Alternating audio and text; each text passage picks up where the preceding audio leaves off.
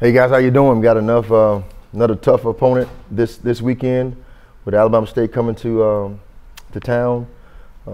They're led defensively by Colton Adams. He does a really good job for them. He's a big old boy. He creates some problems for us. He really does. 57, Traquan Thomas is another one that we have to keep our eye on as well. Defensively, man, they've been tearing it up. They haven't given up more than 23 points a game. So we had a really good challenge for us this weekend. So we're very excited about the task at hand. But it's going to take some work to get it done for sure. Talk about the explosion in the first half. 38 points is a lot to score in the first half. Yeah, well, defensively, they helped us out a whole lot now. They gave us a short field. Yeah. And when you get a short field, you're supposed to be able to do some things, and having a kicker that gives us some confidence as well. Dylan came in and did a really good job for us, but guys executed. We won first down. They helps out a lot. You can get our tempo going when we win first down. And, early on, Jason and those guys were making really good decisions. Irv was running the ball really, really well. So was Ahmad, and that helped us out tremendously. Yeah, Irv's won newcomer twice now. Just really? Talk about his newcomer of the week twice. So just talk about his emergence now as kind of one of your featured running backs, because you got a couple. Yeah, so what you get with him, man, just a tenacious mentality when he runs the football. It's rare that the first guy gets him down, and he's always straining for more yards. But he practices it that way. So I'm not surprised when I see him doing it on Saturdays. And then, too, he's become one of our leaders as well. He's a very emotional guy, passionate guy. So, guys feed off of that. And then, too, he has put together a resume where guys will listen to him. They will heed his instruction. How excited are the guys for homecoming? I tell you what, they better be excited for the next game. You know what I mean? So to me, that's the most important thing. I got a lot of family that's coming into town. I'm pretty sure they do as well. But if we don't put together a product that looks good on that field, all of us would be, a little bit upset afterwards. So today's practice was really good. Guys were locked in, they were focused. So that should let you know something that they're excited about the next game. For the playmakers, you have a bunch of running backs that are doing well, wide receivers that kind of step up. How helpful is that for you when you're game planning to know that there are so many guys that can get involved? It is helpful because, we emphasize every week, feed the stud, and now that, Ahmad and Irv has been making plays, Rico's making plays, Seven is back with us now. You got Fabian that's coming on as well. So you got some guys you can, put the ball in their hands and they'll make some incredible plays, explosive plays for you. So we have to be creative in that sense as well. But the great thing about our team, though, regardless who's getting the football, who's making the plays, those guys are all supportive of one another. And that helps out as a coach as well. Coach, can you talk about all three of your tight ends? They seem like they're interchangeable. Yes. So, you talk about DJ. DJ is just a steady guy, and he is very knowledgeable in our offense. Saturday, and as a matter of fact, he fixed the problem.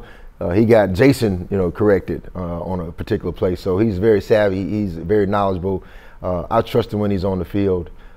Hayden brings a physical mindset. If you notice, Hayden is pretty much on the ball when he's in the game, especially in our 12 personnel sets. And he has a physical mentality, and he's really catching the ball very well now. And then Jency is one that can really stretch the field vertically. Jency is, has really come on from a standpoint of his physicality, which we trust him more to put him in the game to stretch the field vertically. But he does a really good job for us as well. Offense put up about more than 30 points in the first half. How do you keep that momentum going in the second half? Yeah. So and that's the thing that, with us still being a young team, just the focus, the mindset of, every play, every drive has a life of its own. And it starts with a mentality at practice. And we have to continue to develop that mentality, that because we're up, we can't let up, because we're up, we have to stay focused on the task at hand. And we're still developing that. That's something that we harp on a daily basis. And our guys are starting to get it, but we still have a ways to go from that perspective. You mentioned Colton Adams as offensive coordinator. How do you somewhat neutralize him too? I'm sure shut him fully down? How do you neutralize him in your Yeah, that's a really good question. I don't think you can just totally shut him out, but some of the things that we do with misdirections and you know, tempo, hopefully that would get him tired out. But man, he's going to make his plays, but we're going to make ours as well. And but yeah, he's a phenomenal football player.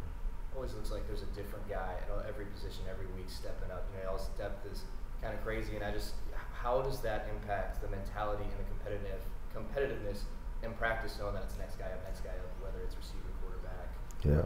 Well, we have a lot of guys that will fight through injuries because they know if they are out for an extended period of time, they won't, you know, have that same level of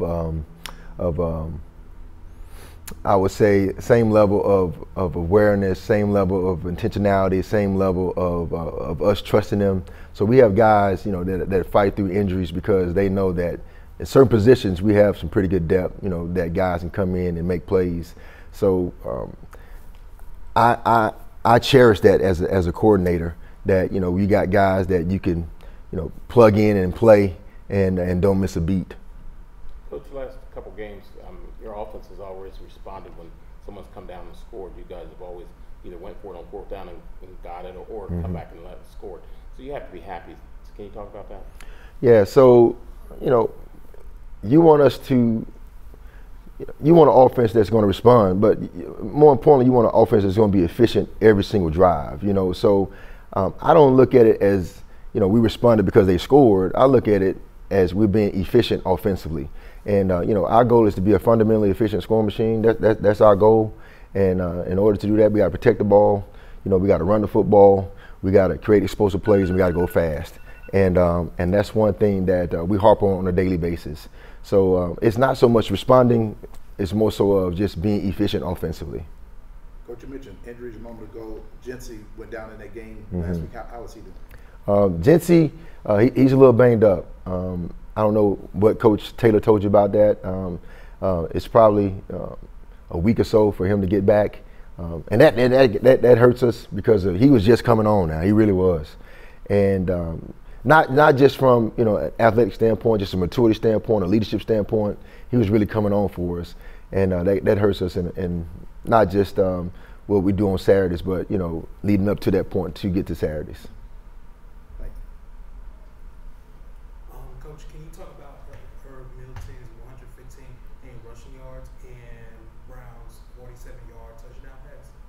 Yeah, so Irv, you know, at the half, he only had 47 yards, you know, and man, at the end of the game, I was surprised he had 115. But if you notice his running style, man, he's always falling forward. And he's gaining extra yards. We call those the hitting yardage. And so that's his mentality, that's his mindset. And I wasn't surprised at the end of the game that he had 115 yards. The play you're talking about in particular with Fabian, that was a double move that we did. So we ran the rollout a couple times, and we saw from up top that those guys were biting, and we just made a double move, and he was wide open. And some of those passes, when they're so wide open, to me, those are some of the toughest passes to make. So, you know, kudos to Jason for, you know, putting the ball up there that Fabian can catch. And it was at a huge moment in the game to give us a bigger lead. I think that made it 28, and then we came back and scored again with 7 that made it 35. So that was a big moment in the game for us.